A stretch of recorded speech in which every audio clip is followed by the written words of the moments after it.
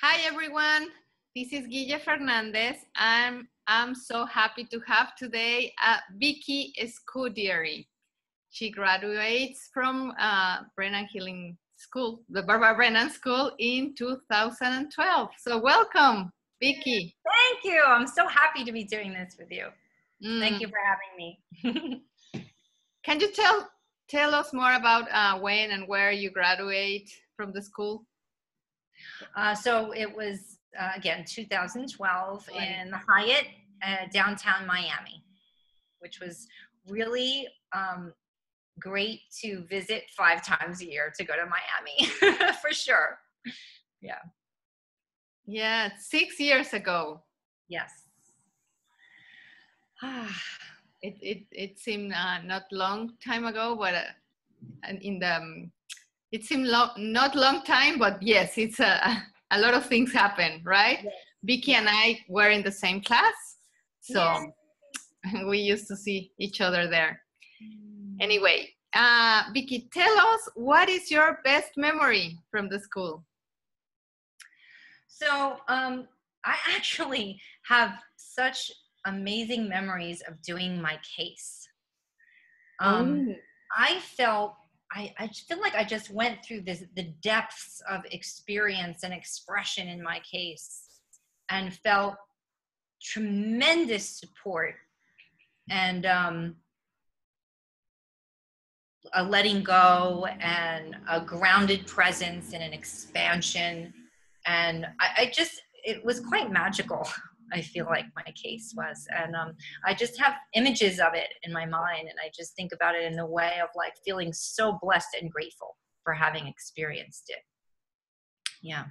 Can you tell us a little bit more about your case? What it was about, or? Well, it ended up being like a constellation, a family constellation, which was super cool.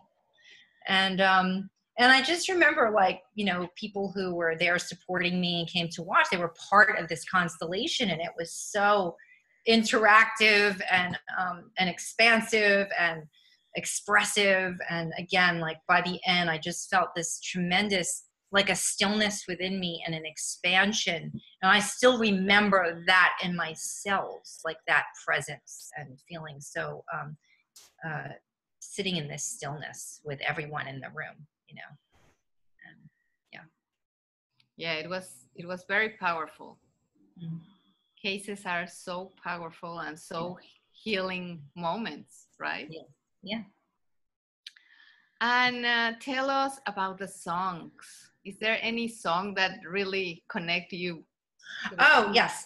So May the Longtime Sun Shine Upon You by, I don't know how to pronounce the name, Snatam Kaur. Do you remember? No. I mean, it's just every time if I hear that song, it's just like, like I just feel it in my body, you know, like it just brings me right there. It's such an exquisite song. It's so beautiful. And you would know it if I played it for you. It's a beautiful song. So yes, may the longtime sun shine upon you. I'm gonna look for it when we finish our interview. Yeah. And how do you use your training now in what you're doing right now? So I opened up my own practice called Root Energy Healing, and I work with clients one-on-one in person as well as long distance. I love doing long distance. That's probably my favorite and my specialty. And I've created a program called the Weekly Healing Series for people who don't have time to actually make appointments to come in for a session or to even do a long distance, where they email me their intentions and desires and issues like each week. And then I do a remote healing for them within 1 to 3 days of receiving their intentions. And then I send them back a voice recording with feedback and guidance and tools so that they can empower themselves and heal themselves. And I love this program so much. It's fun. I love working with my clients in that way. And yeah, So that's one of the things I've also, and so it's all remote, done remotely. And wow, that's so, those are so nice way to work with people. Tell us more about that. So you charge for that, or you don't charge, or it's like a service? Yeah. It's I charge by the month. Well, yeah, it is by the month, because it's every 4 sessions. Then they pay me for the 4 sessions, and it's kind of like having a 2-hour session broken up into 4 weeks. So they're like shorter sessions, and it's like having. I think it's a great way to have continuous work. So if somebody comes like one time, once in a blue moon, I feel like, this is actually breaking up that time over a period of time, so that, they can feel, I always say that, like, this work is like going to the gym to build a muscle. You don't go one time and then you have like big, big biceps. It's like, keep going to the gym and build the muscle. So it's the same thing. Like, it's sort of building the container, raising the vibration, clearing out the stagnant energies and the negative patterns and the negative thoughts, continuously doing that over and over, like each week, clearing out, raising the high vibration, bringing in, the energy of creator and love and bliss and peace and all these things, like continuously, so that the person can then maintain that. And that's what I've found with the clients that are doing this program, is that they can maintain the healing because of the, how it's ongoing in that way. Yeah. So they pay you monthly, and then they send you their intentions, and then you work with them anytime that you have time. You don't schedule like a session. They don't have to be laying down like a regular session. No. And I set the intention that they receive it when it's for their highest and best good, so that, there is no time when it comes to healing, right? Time is an illusion. So like, they'll send it to me. Most of the time, if I have a client that emails me on Tuesdays, I'll know my schedule on Wednesday. I'll most likely do it the next day, but if something changes in the schedule, I might not, I say at the latest, I'll get back with the feedback, 3 days. And then, that's how it works. And I'll give them kind of a review, a recap of the session, and often tools, guidance, meditations come in. And then I've had a few times where the entire session I record, and I always go with what I'm guided to do. I don't have any preset things like, this is what I'm going to do today for this person. It's like just whatever comes through me. I'm like surrendering to this God or source, or I like the word God. And so it just all comes through me what to do. And sometimes I'm like, okay, I hear, get out the recorder and start now, and talk this person through the healing, as if, because then when they listen back, it's as if they're having it in that moment while they're listening. So that recording might be longer, like a half an hour recording. And sometimes it's just a shorter, maybe a 10-minute recording, and it's a recap of a shorter session. If that makes any sense. Yeah. Wow, love it. I think love it. That gives people a lot of benefits. As you said, when they don't have time to go to see you, or when they don't have time to really lay down 1 hour, or that's a great way to work with that. One of my clients often, like, he doesn't even listen to it, like, for maybe he could listen to something 2 weeks later. He'd be like, I just listened to session number 20 or whatever. And that could be 3 weeks later after the fact, and he'll like listen to them at the perfect time, and he'll do it when he's able to relax and take it in. So he feels the effects when they're actually happening as well. But then, like, when he listens to the recording, it's like every time you listen to the recording, you get sort of a deepening of healing as well. So I love this. I love it so much. It's just really exciting for me, and I just enjoy it. It's just it feels good for me to work in that way. So. And how you call it again? I call it the Weekly Healing Series. Weekly Healing Series. Okay. Wow, I love it. I think that gives us another idea of how to work with people. Yes, absolutely. Absolutely. And what else? Do you have any advice you would like to tell to new graduates or to students?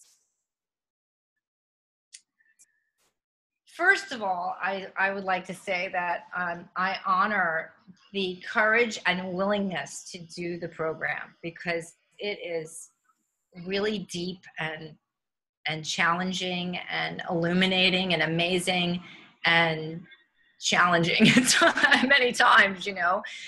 And so just to have that courage to make that choice to do that is extraordinary. So I want to honor everyone who's gone through this program. It's an amazing gift, you know. And then, you know, upon graduating, I want to say, I feel like, you know, bringing the tools and teachings out into the world also, it's just a choice that we make. And so it's like, you know, you have these tools for the rest of your life, you know, and again, like the effect, you know, using the tools and the teaching in our daily lives affects everybody around us in a huge way, you know, and that's also an extraordinary thing. So, yeah, I just honor you for making the choice. And then just how great is it that you have these teachings with you always. And these teachings are just a tremendous gift to this world, you know, and yeah.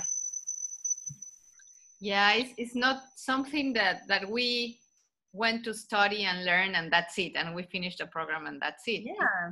Yeah, it's almost like just the beginning. There's like a new beginning when we graduate. Now we're using these skills and teachings in the world, and it's so different. It's a different container than that sacred space of the Brennan healing community, you know, the Brennan community, and that sacred space that's held is so different in the world, and how people are and connecting and communicating and living our lives.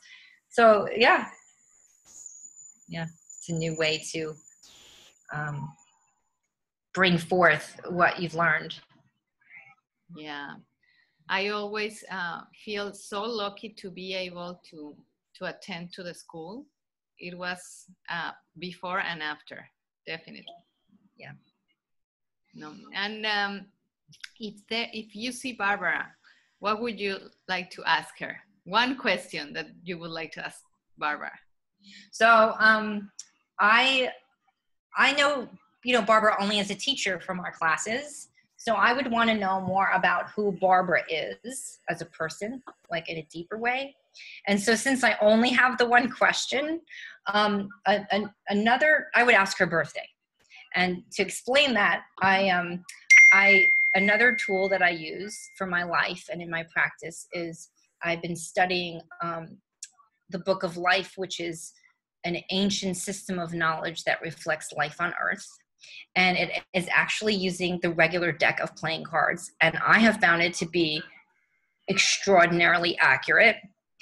And so if I asked her birthday, it would tell me a lot about her.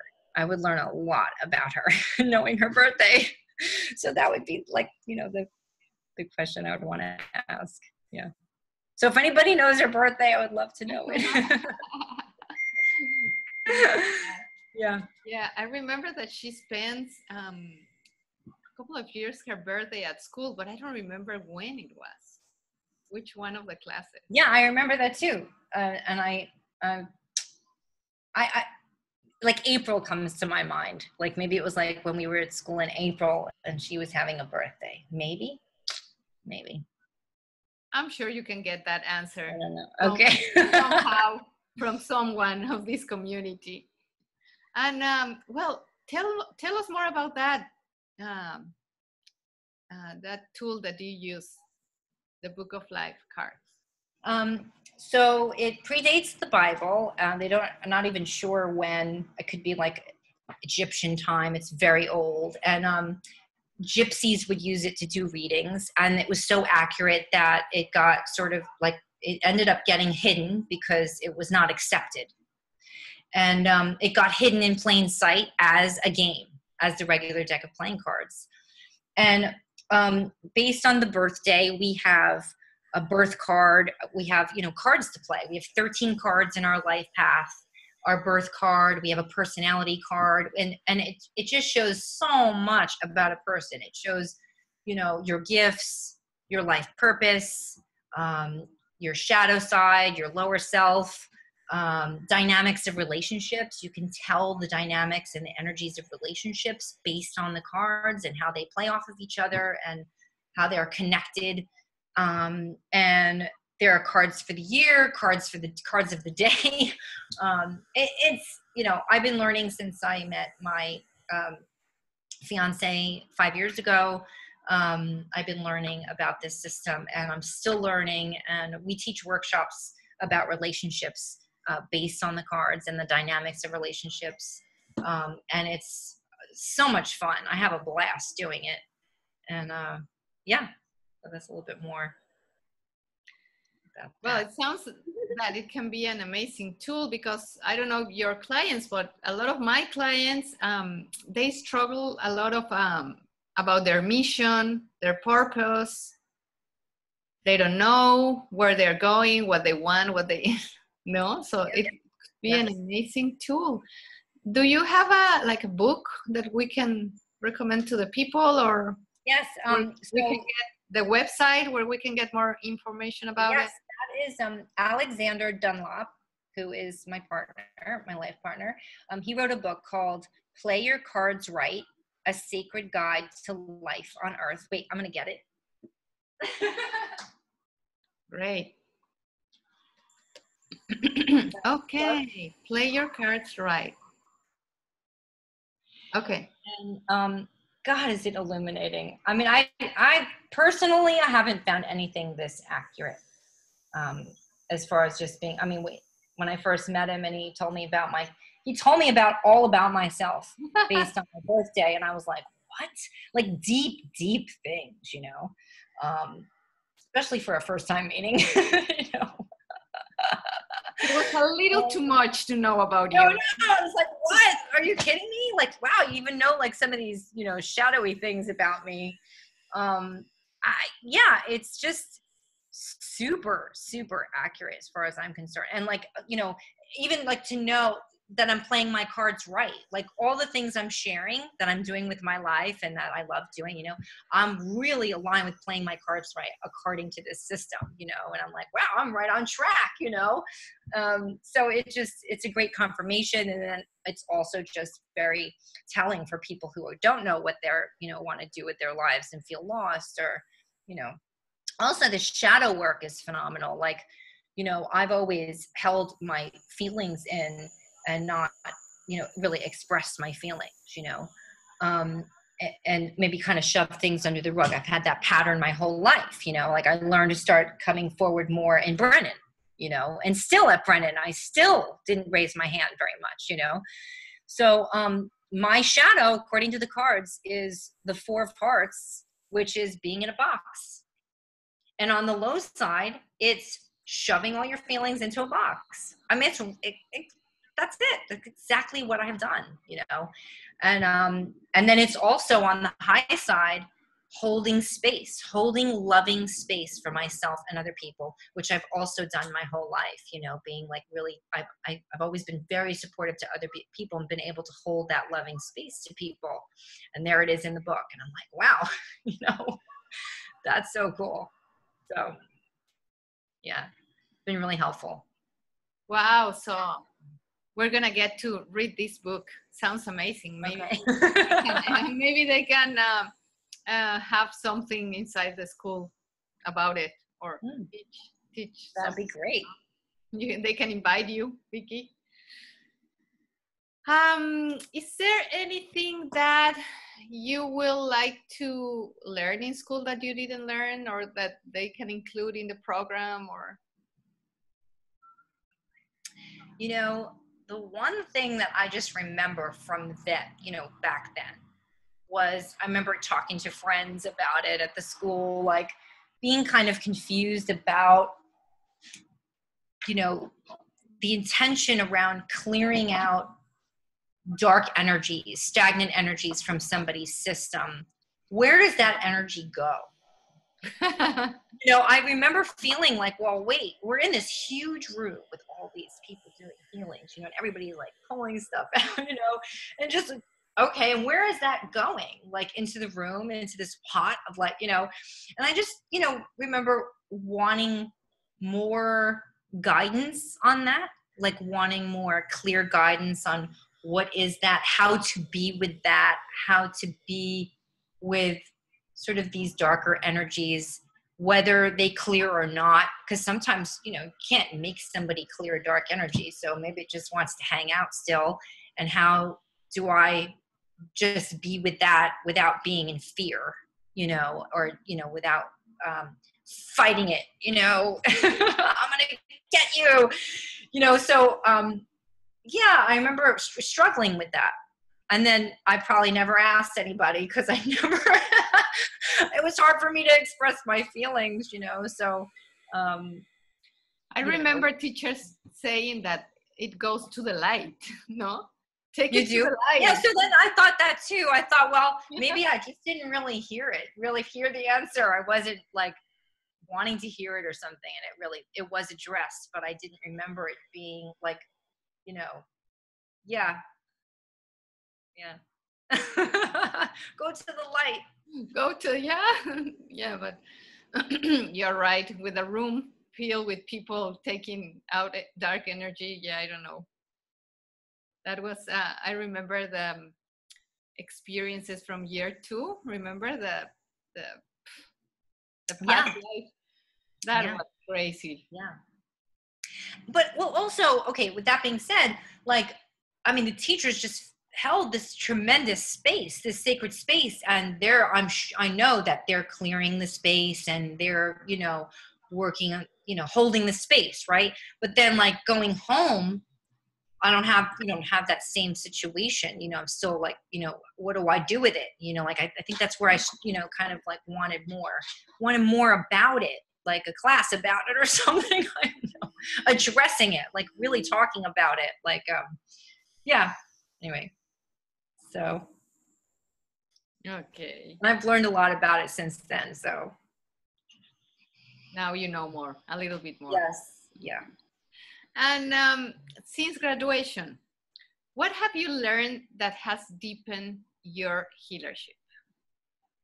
Well, it's the perfect segue because I've learned that I am the facilitator of the healing, and that God or Creator does a perfect healing, you know, and that I've learned to just have that energy, you know, ask for that energy to come through me, and that it's not my responsibility. I'm not the one really doing the work. It's Creator or God doing the work. You know, God is doing this perfect healing, you know.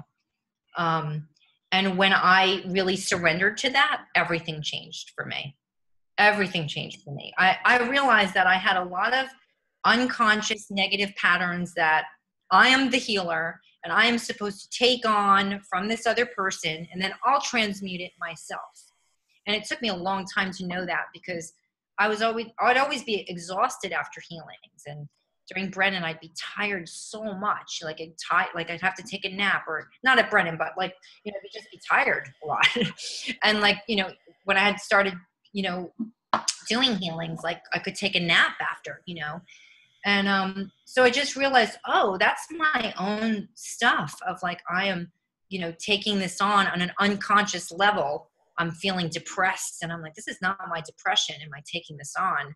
I thought I had to in some way, but now I surrender to God who's doing the healing, and I witness the healing coming through me, and I am beyond energized after a session, happy, thrilled. It's just I feel like I'm getting the healing. I never had that before, you know. So I learned a lot of that afterwards, you know.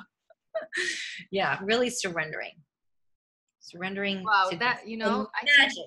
Yeah, that's huge. That's huge, because I'm guessing that a lot of people that watch this video feel the same. Yeah, we all like feel the same, that it's our responsibility, that we are doing the healing, that we need to do or fix stuff. Yes. Right? for people. Yes. And at the end, the only thing that we need to do is allow. Yes, exactly.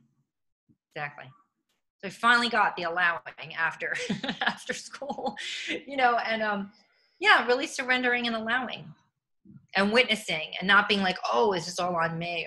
If people are empathic, that's really easy to do, take on other people's stuff if you feel other people's feelings. And a lot of people who go to the school are intuitive and, have these high sense perception ways of, seeing things and feeling things. And so, it can be, I feel like, easy to maybe merge and, well, that's what we're learning not to do. But, learning to just really witness and allow and be a facilitator. That happened to me recently in a healing, that I start working with a person, and suddenly the guys asked me just to sit down and hold a place of unconditional love, of the best unconditional love that I can do. And they were working on the person, right? And I was like, why they don't work with the person? Why they need me then? And I got this answer that they need us as healers to open the space and like to hold the space so they can work with the people. So it's funny that you mentioned that, because so at that healing, I only sit down and hold an unconditional love state. Wonderful. Wow. That's beautiful. Yeah. Wow. Let me see what else we have. We have some questions prepared for Viki. So I'm okay. What is your most successful experience with Brennan Healing Science since you graduate? Okay, so my dad was having surgery, and it was a really, really simple surgery, easy, simple surgery. And suddenly they're doing all these tests before the surgery, and the doctor comes in and he says, wow, this is actually really serious. We've been doing tests and it's much more serious now. They brought a priest in. Like, I wasn't even there. I just got texts, They brought a priest in, said it was very serious. And then my father was just still waiting, and then more tests and more tests. And after the last test, this is hours of time where this is happening. The last test, the doctor comes in and says, well, I have no idea what has just happened. It is absolutely a miracle. You can go home and you don't need surgery anymore. No. And I gave him healing. And I was like, I just, wow, it was really, that still sits with me in a way that's just like, I feel like that was meant to all be in order to teach me something in some way, like to really show me what this work can do, because it was so powerful that anything is possible, to really, I had that experience of that. Wow, it really affected me in a deep way, that anything is possible. Anything can be healed through intention, through surrender, and of course the willingness of the person. Like, if obviously my father was not ready to go, that's a big part of it. But yeah. Wow. It's, when you were saying that, it gives me chills. It gave me chills. Wow. Yeah. I feel that sometimes we forget how powerful this work is. So a lot of things are so have always been so conceptual for me. Like I've knowing things or learning things throughout my whole life and understanding things, but embodying them and really feeling them, not so much. Maybe, like, believing that we are spiritual beings in a human body, and believing, all these, sort of expanded consciousness, like ways of viewing the world and seeing things, but then embodying it and feeling it and living my life like that, you know, it's taking time, you know, it's to learn these things. And that was one of those experiences of like, whoa, okay, you know, it's, this is I can, you know, this is happening in the physical world. There's a change being made, you know, not just in my mind's eye, like when I was seeing the healing happening of all this gorgeous, beautiful light and love coming into his body and, you know, dissolving this big stone he had, and seeing it come through the doctor. Like that's this beautiful image and vision, and I could feel it in my body. But then like to actually have that, you know, translate physically, I think was, you know, really big deal for me to experience.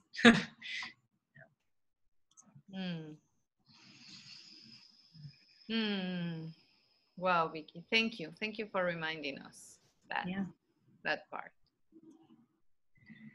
And finally, where do you see yourself growing next? I love working with Alexander. So doing, you know, more workshops where we incorporate teachings on the Book of Life and the system of the cards with energy healing. I'll do healings like throughout the classes that we do, like I'll do a group healing. So I love doing group healings. I love like what Barbara would do, the goddess meditation for the whole, you know, school. I would love to be doing meditation, healing meditations like that for groups. And also incorporating music into that, sound healing and singing into that. So that's coming soon. Coming soon to a sacred space near you. Yeah, more workshops, and yeah, it's a lot of fun. I'm loving what I'm doing. It's really very, very, very fulfilling. So I'm so grateful. I'm so grateful to the school and to Barbara Brennan for this work, because it changed my life. So.